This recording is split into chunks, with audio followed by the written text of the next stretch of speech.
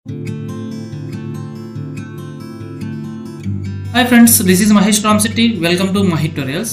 ఈరోజు మీకు ఈ వీడియోలో ఏపీ ఎంసెట్ 2021 ఆగస్ట్ 20లో మనకి షిఫ్ట్ 1లో జరిగినటువంటి ఎంసెట్ పేపర్లో మీకు ఫిజిక్స్ వరకు 81 నుంచి 86 అంటే మొత్తం ఒక 6 క్వశ్చన్స్కి ఎక్స్ప్లెనేషన్ అనేది నేను ఈ వీడియోలో ఇస్తాను. సో ఇవి వచ్చేసి మీకు motion a straight line, motion A plane, అలాగే వర్క్ పవర్ ఎనర్జీ చాప్టర్లో నుంచి వచ్చినటువంటి క్వశ్చన్స్ అనమాట.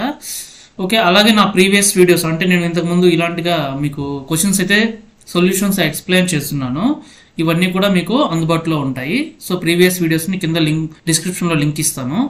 సో వాటిని వెళ్ళి కూడా చూసుకోండి. ఇవి మీకు ఎందుకు చెప్తున్నాను అంటే మోడల్ క్వశ్చన్స్ అనమాట. ఇవన్నీ కూడా ఈ మోడల్ క్వశ్చన్స్ మీరు ఫాలో అయితే మీకు ఈజీగా మిగతా ప్రాబ్లమ్స్ అనేవి సాల్వ్ చేసుకోవచ్చు. ఓకే, మనమైతే ఇంకా ఇప్పుడు వీడియోలోకి కంటిన్యూషన్ వెళ్ళిపోదాము. ఓకే, మీకు ఇందులో చెప్పాను కదా, ఆగస్ట్ 2021లో షిఫ్ట్ 1 క్వశ్చన్ పేపర్లు మీకు అన్నీ కూడా అందుబాటులో ఉంటాయి. అందులో నుంచి 81 question, the displacement of a particle t is equal to 0 given by s is equal to 90 square minus 2t cube. The time is seconds at which the particle will attain zero velocity is అన్నాడు. So ఇక్కడ ఇచ్చినటువంటి question యొక్క meaning చూడండి. మనకి ఒక particle ఉంది. ఆ particle అనేది స్టార్టింగ్ పొజిషన్ 0 నుంచి స్టార్ట్ అయింది. అయితే కొంత దూరం ప్రయాణం చేసింది. దాన్ని ఒక ఈక్వేషన్ రూపంలో ఇచ్చారు. అలాగే ప్రయాణం చేసిన తర్వాత అది ఆగిపోయింది అనమాట. అంటే కొంత వెలాసిటీతో ఆగిపోయింది. అయితే ఇక్కడ ప్రయాణం చేయడానికి ఎంత టైం పట్టింది అంటే 0 నుంచి స్టార్ట్ అయింది, కొంత దూరం ప్రయాణించింది. సో ఎన్ని సెకండ్లలో మొత్తం ఈ డిస్టెన్స్ని ట్రావెల్ అయ్యింది అనేది అడుగుతున్నాడు. సో ఇది ఈక్వేషన్ రూపంలో ఉంది. ఇలాంటి వాటిని ఎలా చేస్తారు అనేది మీకు క్లియర్గా చెప్తాను చూడండి. ఫస్ట్ మనం ఏం చేయాలంటే డిఫరెన్షియేషన్ మెథడ్ని ఇక్కడ యూజ్ చేసుకుంటాం. మనకి ఇచ్చినటువంటి displacement of particle s is equal to 9t square minus 2t cube. అలాగే ఇనిషియల్ వెలాసిటీ ఇవి వచ్చేసి 0 మీటర్స్ పర్ సెకండ్. మనం ఇక్కడ ఇచ్చినటువంటి డిస్ప్లేస్మెంట్ని విత్ రెస్పెక్ట్ టు టైంతో మనము డిఫరెన్షియేషన్ చేద్దాం. v is equal to ds by dt, that is equal to d by dt into 9t square minus 2t cube. మీకు differentiation చేయడానికి ఫస్ట్ ఫార్ములాస్ తెలియాలి, basic formulas. dy by dx is equal to x power n ఉంటే ఎలా వస్తుంది. So మీకు x power n ఉన్నప్పుడు n into x power n minus 1 చేయాలి. ఓకేనా, x power n అన్నాడు. ఇప్పుడు 90 ఉంది, ఇది x అనుకుంటే పవర్లో 2 ఉంది. సో నేనేం చెప్పాను, n ఇంటూ ఎక్స్ అంటే పవర్లో ఉన్నదాన్ని ముందుకు రాయాలి. 2 into 9 t power n minus 1. So 9 2 18, t power 2 minus 1 అంటే 1. మనకు అప్పుడు ఎంత వస్తుంది, 18t. అలాగే ఇక్కడ 2 3s are 6, 3లోంచి 1 తీసేస్తే 2. సో 6t స్క్వేర్ వచ్చింది. సో ఇక్కడ కూడా మనకి వెలాసిటీ అనేది ఒక ఈక్వేషన్ రూపంలో వచ్చింది అనమాట. సో ఇప్పుడు మీకు వాళ్ళు ఇచ్చినటువంటి ఈక్వేషన్లో ఏమి ఇచ్చారు, మనకి క్వశ్చన్లో v ఈజ్ ఈక్వల్ టు 0 ఇచ్చారు. సో కాబట్టి మనము 18t minus 6t square is equal to 0 అని రాసుకుంటే ఈ రెండిట్లో కూడా మనము 6tని కామన్ తీసేసుకున్నాం అనుకోండి. సో అప్పుడు మనకి ఇక్కడ 3 వస్తుంది మైనస్ ఇక్కడ t వస్తుంది. So 3 minus t is equal to 0 అని వస్తుంది. There four t is equal to 3 వస్తుంది. అంటే టైం పీరియడ్ ఎంత, 3 సెకండ్స్. సో 3 సెకండ్స్ టైంలో ఆ డిస్ప్లేస్మెంట్ని ఆ ఆబ్జెక్ట్ అనేది చేంజ్ అయింది అని అర్థం అనమాట. సో మీకు నెక్స్ట్ సెకండ్ క్వశ్చన్కి పోదాం. 82 question. The range of A projectile is 100 meters. It's kinetic energy will be maximum after covering a distance of. ఒక ఆబ్జెక్ట్ని ప్రొజెక్టైల్ మోషన్లో అంటే కొంత యాంగిల్తో త్రో చేశారు. త్రో చేస్తే అది మ్యాక్సిమం రేంజ్ ఎంత వెళ్ళిందంట, 100 meters దూరం వెళ్ళి పడింది అనమాట. సో ఇక్కడ ఏమవుతుంది, it's kinetic energy kinetic energy maximum ఎప్పుడు ఉంటుంది అని అంటున్నాడు. సో ఇప్పుడు ఇక్కడ త్రో చేసాం, ఇలా వెళ్ళిపోయింది, మళ్ళీ ఇలా డౌన్ కింద పడిపోతుంది. సో ఈ డిస్టెన్స్ అంతా వచ్చి 100 meters అన్నాడు. అయితే ఇంక మ్యాక్సిమం కైనటిక్ ఎనర్జీ అంటే ఎప్పుడు ఉంటుంది, బాడీ మూవింగ్లో ఉన్నప్పుడు ఉంటుంది. సో ఇక్కడ 0 పొజిషన్ నుంచి బాడీ మూవింగ్లో ఉందా, ఇక్కడికి వెళ్ళినాక ఎనర్జీ ఏమవుతుంది, పైన మ్యాక్సిమంకి వెళ్ళినప్పుడు 0 అయిపోతుంది వెలాసిటీ. తర్వాత ఏమవుతుంది, మళ్ళీ ఇంక్రీజ్ అవుతుంది అనమాట. సో అంటే దీని అర్థం ఏంటి, ఇక్కడ ఎప్పుడూ కూడా మనకి సేమ్గానే ఉంటుంది అని అర్థం. మీకు ఇక్కడ థియరిటికల్లో ఆన్సర్ అనేది ఇచ్చాను అనమాట. చూడండి ఒకసారి. Given range 100 meters, the angle of projectile అనేది థీటా అయితే, అంటే ఇనిషియల్ వెలాసిటీకి కానీ ఫైనల్ వెలాసిటీకి కానీ ప్రొజెక్టైల్ యాంగిల్ అనేది థీటా. సో ఇక్కడ velocity of projection v less than u.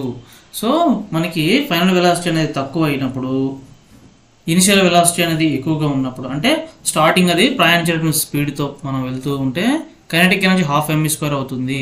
అలాగే మ్యాక్సిమం హైట్కి వెళ్ళిన తర్వాత అది మళ్ళీ కూడా ఇంక్రీజ్ అవుతుంది అని అర్థం అనమాట. ఓకేనా, రైట్.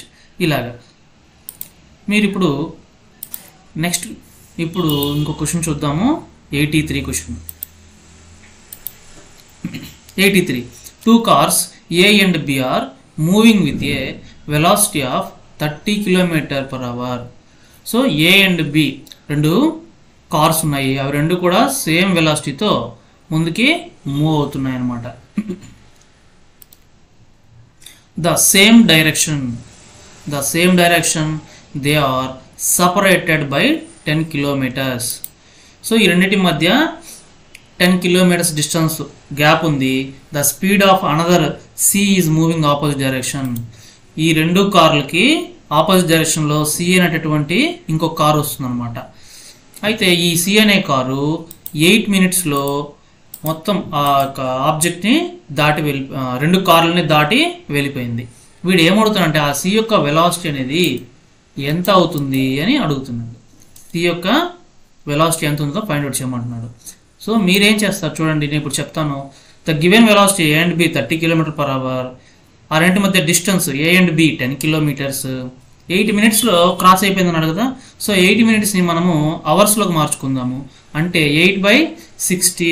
మినిట్ అంటే ఇప్పుడు ఒక 1 hourకి ఎన్ని మినిట్స్ ఉంటాయి? 60. కాబట్టి డివైడెడ్ బై 60 ఇంటూ అవర్స్లో రాసుకోవచ్చు.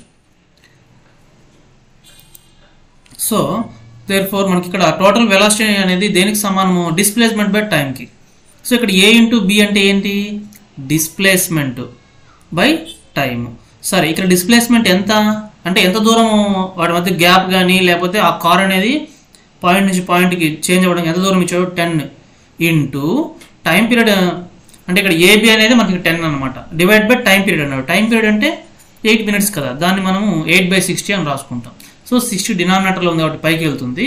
సో 10 into 60/8 అని వస్తుంది అనమాట. నెక్స్ట్ VC + 30 = ఇక్కడ 75. ఈ క్యాలిక్యులేషన్ చేస్తే మనకి 75 వస్తుంది. సో అలాగే మనకి ఆన్సర్ అయితే వస్తుంది. నెక్స్ట్ ఒకసారి చూడండి మళ్ళీ. 75 - 30 వచ్చి మనకి 45 km/h వస్తుంది. సో అదనమాట. Next 84th question. A book is lying on a table.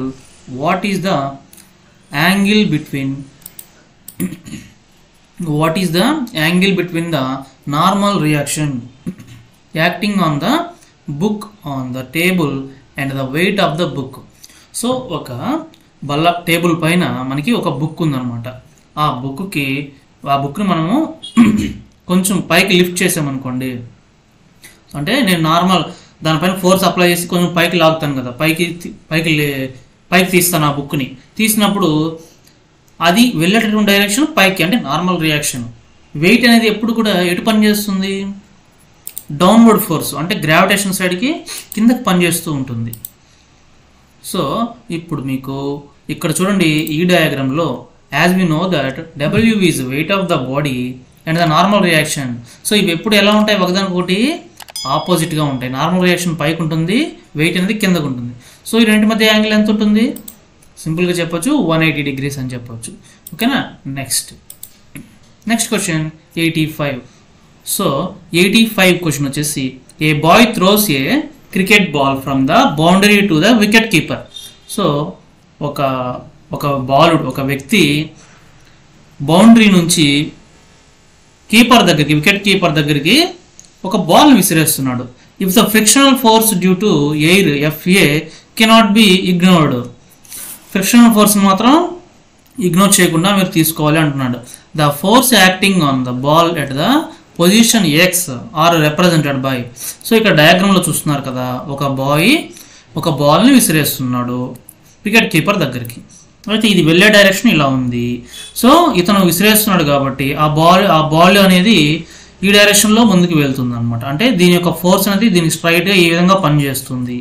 అయితే దీనికి ఆపోజిట్గా ఏం పనిచేస్తుంది, ఎయిర్ ఫ్రిక్షనల్ ఫోర్స్ అనేది పనిచేస్తుంది. అంటే ఇటువైపుకి ఫ్రిక్షనల్ ఫోర్సు, ఈ స్ట్రైట్ వైపుకి నార్మల్ రియాక్షన్ ఫోర్స్ పనిచేస్తుంది. డౌన్వర్డ్కి ఏం పనిచేస్తుంది, బాల్ యొక్క వెయిట్ అనేది పనిచేస్తుంది అనమాట. వీళ్ళు ఇక్కడ 4 ఆప్షన్లు ఇచ్చారు. ఈ 4 ఆప్షన్లలో ఏది మనం ఇప్పుడు అనుకున్నాం కదా, మనము ఇట్లా నేను చెప్తాను మీకు. సో చూడండి, ఇది ఆన్సర్లు ఇక్కడ చూడండి, మీకు ఈ విధంగా ఎక్స్ప్లెయిన్ చేస్తున్నాను.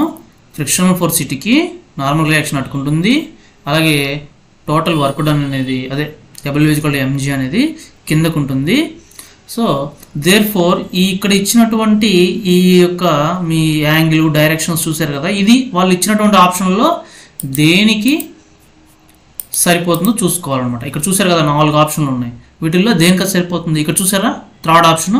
సో అది సమానంగా ఈక్వల్గా ఉందన్నమాట, కరెక్ట్గా ఉంది. సో అందుకని మనకి థర్డ్ ఆప్షన్ ఆన్సర్ అవుతుంది. సరే, నెక్స్ట్ చూద్దాం. నెక్స్ట్ క్వశ్చన్, ఇది last question, 86th question.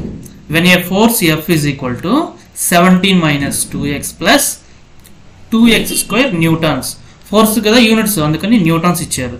Acts on a body of mass 2 kgs, ఒక బాడీ యొక్క మాస్ 2 kgs ఇచ్చారు. డిస్ప్లేస్మెంట్ ఇటు from x is equal 0 meters to work done అంటే ఏంది, F into S, force into displacement. అయితే ఇక్కడ మనకి లిమిట్స్ ఇచ్చారు 0 meters నుంచి 8 metersకి అని చెప్పి. అందుకని మనం ఏం చేస్తామంటే ఇంటిగ్రేషన్ మెథడ్ని యూజ్ చేస్తాం. చూడండి, ఫస్ట్ ఇచ్చిన డేటాను రాసుకుందాం. F is equal to 17 minus 2x plus 6x square, అలాగే mass 2 kgs, initial position 0 meters, final position 8 meters వేసుకుందాం. వర్క్ డన్ డిఫరెంట్ మనం ఇంటిగ్రేషన్ చేసుకుంటే integral dw is equal to integral F into dx. F అంటే force, ఇక్కడ dx అంటే displacement కిందకు వస్తుంది. అంటే యాజ్ ఈజ్ మనం ఇక్కడ డిస్ప్లేస్మెంట్ని ఈ విధంగా రాసుకుంటాం విత్ రెస్పెక్ట్ టు x కాబట్టి. సో ఇక్కడ ఈక్వేషన్ మనం రాసుకుందాం, 17 minus 2x plus 6x square into dx అని. ఇంటిగ్రేషన్లో మీకు x పవర్ n ఉంటే ఏం రాస్తాం, x power n plus 1 divided by n plus 1 రాస్తాం. కాబట్టి ఇక్కడ ఇదేమో కాన్స్టెంట్ నెంబర్, కాన్స్టెంట్ నెంబర్కి ఏమొస్తుంది, x పవర్ ఇక్కడ ఏం లేదు కదా, ఏం లేనప్పుడు ఇంటూ ఎక్స్ వస్తుంది అనమాట. ఓకేనా. సో 17x మైనస్ ఇక్కడ 2x ఉంది, 2x పవర్ ఎంత ఉంది, 1 ఉంది. సో 2x పవర్ 1 plus 1 అంటే 2, 2x స్క్వేర్ డివైడెడ్ బై కింద 2 వస్తుంది, 2x square by 2 plus 6x cube by 3. Same x power n అంటే ఏం రాయాలి, x power n plus 1 by n plus 1, అది ఫార్ములా. ఆ ప్రకారం ఇలా రాసుకోవాలి. తర్వాత ఏం చేయాలి, upper limit minus lower limit వేసుకోవాలి. ఇక్కడ అప్పర్ లిమిట్ 8 ఉంది కాబట్టి 8 మనం సబ్స్టిట్యూట్ చేసుకుంటాం x ప్లేస్లో. Lower limit as it is 0 అంటే ఇంకా వాల్యూ అంతా జీరోస్ వస్తాయి కాబట్టి దాన్ని మనం డైరెక్ట్గా వేసుకోపలేదు, జీరోస్ని వేసుకోపలేదు. కాబట్టి 17 into 8 minus 8 square plus 2 into 8 cube is equal to మనం ఫైండ్ అవుట్ చేస్తే 1096 వస్తుంది. యూనిట్స్ జౌల్స్ కాబట్టి 1096 జౌల్స్ అని మనం పెడతాం అన్నమాట. ఓకే స్టూడెంట్స్, ఈ విధంగా అయితే వీడియో ఈ 6 క్వశ్చన్స్ మీకు చెప్పాను. ఇవి మీకు ఖచ్చితంగా యూజ్ అవుతాయి. మీకు నీట్గా అర్థమై ఉంటే ఏదో ఒక మంచి కామెంట్ ఇవ్వండి. ఏదైనా అర్థం కాకుండా ప్రాబ్లం అని ఉంటే నాకు అది కూడా కామెంట్లోనే తెలియచేయండి. నాకు అర్థమవుతుంది నేను పెట్టే వీడియోస్ మీకు ఇలా పనికొస్తున్నాయా లేదా అనేది. ఓకేనా స్టూడెంట్స్, ప్రీవియస్ క్వశ్చన్స్ ఇలాగే రిమైనింగ్ క్వశ్చన్స్ కూడా నేను అప్లోడ్ చేస్తూ ఉంటాను. మీకు సొల్యూషన్స్ నీట్గా ఎక్స్ప్లెయిన్ చేస్తాను. ఇవి మీకు ఉపయోగపడతాయి అనుకుంటున్నాను. Thanks for watching my video. Bye bye students.